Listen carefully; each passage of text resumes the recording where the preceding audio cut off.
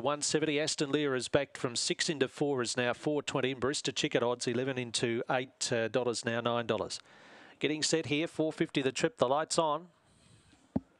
Ready for a start. Favourite drawn the inside. Set. Racing, Salad Dodger began all right, showing pace outside it. There was Lovaz Bale leads, getting back to last early, but finding the fence return. Max Salad Dodger after Lovaz Bale. Aston Lear is handy. Next off the track, Shimmer Pearl. Barista Chick as they head into the corner. Further back, then Return Mac with Get Sushi, Carol and Throstle Bar, but Salad Dodger struck the lead, kicked away, getting up on the inside. Lovaz Bale trying hard, but Salad Dodger's in front and wins. Lovaz Bale second, third in Aston Lear. Barista Chick's run fourth. Behind those runners, then Shimmer Pearl with Return Mac. Further back then Throstle Bale and Get Sushi Carol in 24.71.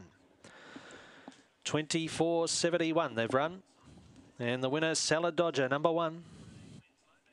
Held the track record here over the 450 for the best part of a week or so, until earlier tonight. Has run a very respectable time here again tonight of 24.69, which is the third fastest of the heats tonight. And 1 is the winner. 3's run second. That's Lovaz Bale. Third will go to 2 Aston Lear. And the fourth number to come. The winner to pay around $1.50 in money back. $3.10 second. And $1.60 for third. Fourth will go the way of 7 Barista Chick.